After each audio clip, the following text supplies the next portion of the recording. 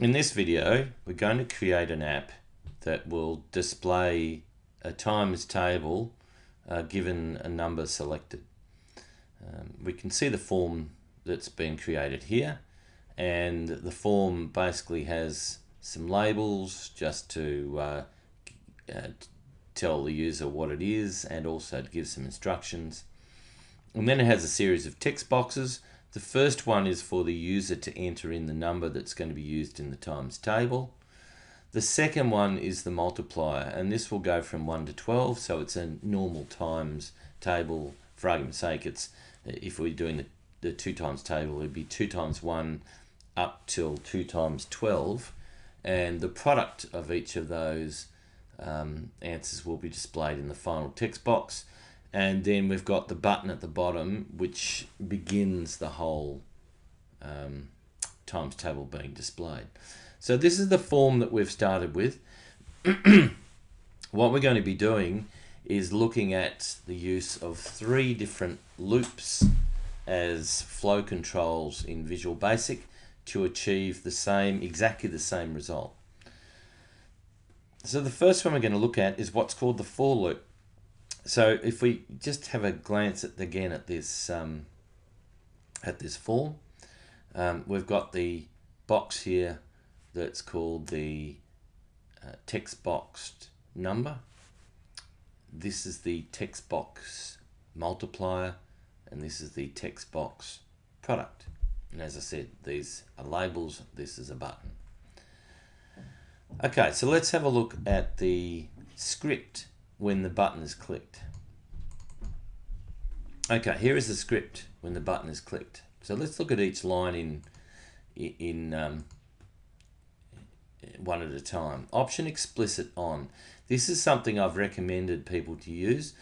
You type it in, option explicit. When you press enter, option explicit on appears right at the top of the screen. Why it's important to have this is that it will allow error checking to go on. So for instance, if you've forgotten to declare one of your variables, or maybe you've misspelt it or left out something in particular, it will pick it up straight away before the program runs, so it doesn't suddenly crash without any idea of what's happened. It will also then demonstrate you where the issue is and what the issue is. So that's important to have that at the start of every program that you begin. Okay, the next thing is public class form 1. Well, we're using form 1. So this is these are below, in between the public class and the end class markers, the subroutines or the little scripts that are pertaining to this form. And private sub button times table underscore click means that when we click this button called button times table, the following script will appear. Okay, so the first thing we do after we start our subroutine or our little script is to declare the storage areas or the variables that we've got in the program. In this we have 4. That's number, multiplier, product and count. Again, we're using descriptive names so it's clear what these variables are used for. And of course, then we declare them as a particular storage type or data type. And in this case, it's going to be integer, which means they hold a whole number. The next line here, now these lines that have a little apostrophe at the start and are in green are what's called comment lines. They're just to give the person who's looking at the program an idea of what's going on. They don't participate in the program in any way whatsoever. When the computer runs this program, it will ignore all of the green lines. So the first line of the actual program then is number equals the integer value of text box number dot text. In other words, we're capturing the number that was typed into that text box number. So if we just jump back to the form, this is text box number here. So the user will type a number in here and then click on the button to get the times table. So we need to capture what this number is. And this is how we do it here. Number equals integer value of text box number dot text. The text property of this text box number is whatever has been typed in it. So once the user types a number, that's what appears. Okay, then we start our loop. And for this loop, we're using a for loop. Now it says for count equals 1 to 12. In other words, count each time we go around this loop, count is going to start at number 1 and then increment by 1 until it gets to 12, and then it will stop. So it'll go around this loop here 12 times. Each time count incrementing by 1. In other words, it increases value by 1. So 1 the first time, 2 the second time, 3 the third time, 4 the fourth time, and then up to 12 the 12th time, and then it will stop because it's got to number 12, and that will finish the program.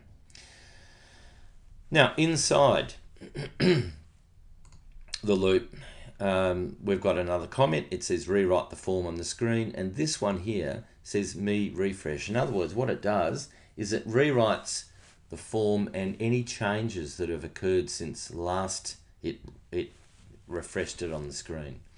Now we're going to be putting some things into the text boxes, and we want to see those each time they're changed. If we don't put that in, we don't see any changes until we finally get to whatever the number was times 12 equals, and we miss the rest of the times table. So with the refreshing of your screen or your little window, in other words this one, each time changes occur, it means that you see each of the values and the multipliers and products in your times table. Okay. So that's what the refresh is all about. Next, what we do is we transfer the value that's in count to multiplier. Why do we do that? Well, we do that, we don't have to do that, but we do that because then we understand then that multiplier is the number that's going to multiply whatever the first number that was input into the form by the user. In other words, this is when the user puts the first number in, let's say it was 2, and there's your multiplier, and it's going to increase by 1 each time. So it'll be 2 times 1, 2 times 2, 2 times 3, 2 times 4, and so on. And the product of those two numbers will appear in the last text box.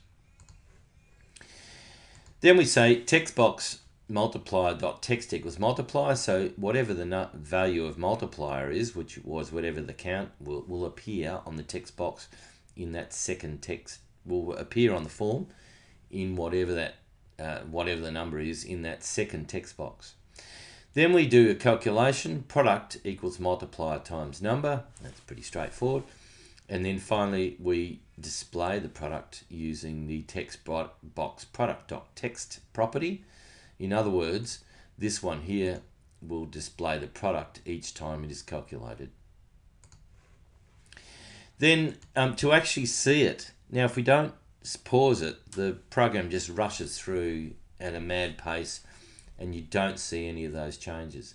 But this is pause for 1,000 milliseconds. In other words, pause for a second so you can have a look at each of the times table as it goes through.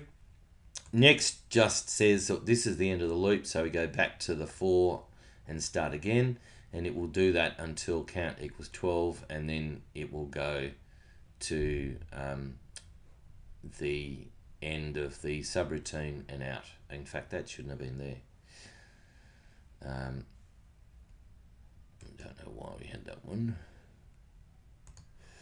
That should be right. So we've got the next here, and then which goes back to the for 12 times until the subroutine ends, and then that's it. You'll notice that these are indented, and the reason the text is indented is just to show where in the program each of the bits belong to each other.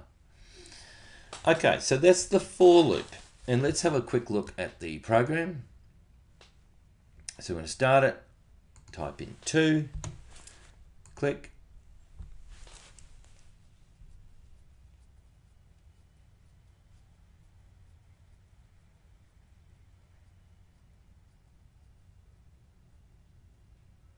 and there we see how the program actually works. Right, So that's using a for loop. Let's look at using a different sort of loop. Okay, here we are again with our form, exactly the same as we had last time, but we're going to have a look at the program that happens this time when we click the display, the button here. Okay, let's look at each line of the program. Option explicit's on, same as we had last time. Public class form1, same. Private sub button times table underscore click is the same. So this is all the same as we had last time. And so are these. These variables are the same. Now, this is where it changes. We're now using a different sort of loop. We're using what's called a while loop. So this loop says, while a certain condition is true, do the following instructions, or carry out the following instructions, and then come back and continue that loop until that condition is false. So let's have a look at how it works. The first thing we do is we set the value of count. Now count, in the last time we looked at the for loop, the count value was automatically set by the for loop. In this one rather, we need to set it manually. So we said count equals 1. That's where it starts. Count equals 1, we're going to capture the value entered by the user, in which we do that exactly the same as we did in the previous program. And then we're going to start our loop. Now we only have to do this once. We don't need to capture it each time the program goes around the loop. So we've set count equals 1. While count is less than 13, well, it's 1, so it's definitely less than 13. Rewrite the form on the screen. We talked about that in the last one, the refreshing the screen. Multiplier equals count. Well, that's the same. Text box multiplier dot text equals multiplier. These are all the same as we did in the last one.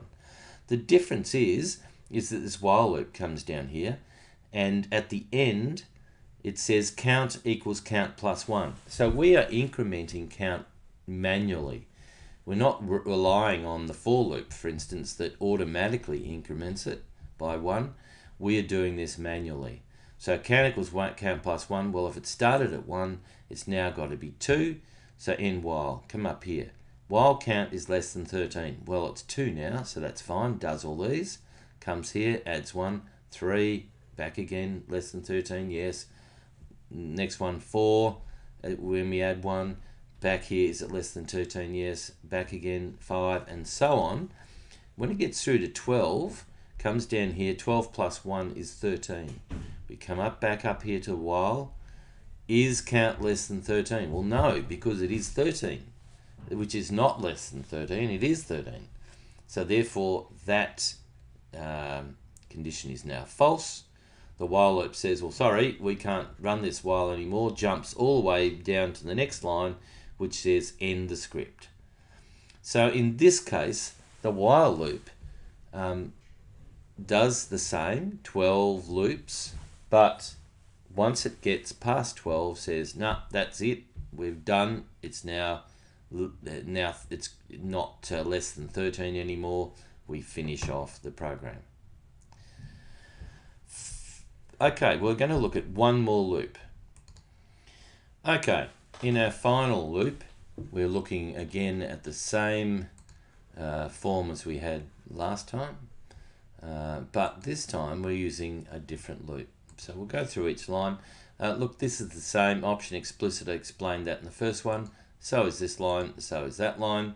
The same is the number of variables and what we set up. We talked about setting the value of count in the last program and also capturing that first number for the times table. What we look at now is the loop itself. Now you'll see this is again a different loop again. This is a do loop, and what this does is it says do this until this is true. Now that means that it's likely that this is going to run at least once. The while loop may never run. If that condition at the start of the while loop is never true, then the while loop will never ever run.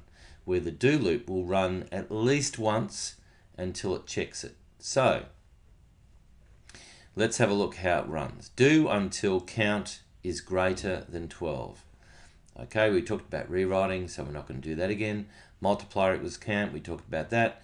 All the same as the while loop, and count equals count plus 1, so we increment it by 1. Loop says go back to the do and do it again. So we do it again, come back through here, and once we initially set count as 1, so the first time it comes through it's 1 until we add 1 to it becomes 2. Second time it becomes 3, and so on. And the 12th time it comes, when count equals 12, which is still not, less than 12, it will come through again, and then we add 12 plus 1 is 13, comes back up here. Do until count is greater than 12. Well, it becomes 13, it's greater than 12, that means stop, jumps to loop and to the end bit, and that's the end of the script.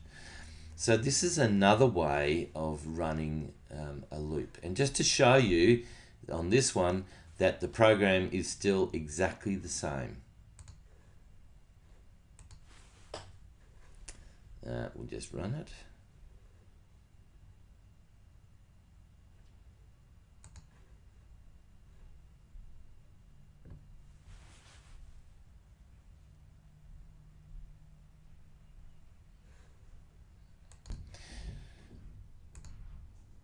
So there's our form. We put in 2. Let's try 2 and click.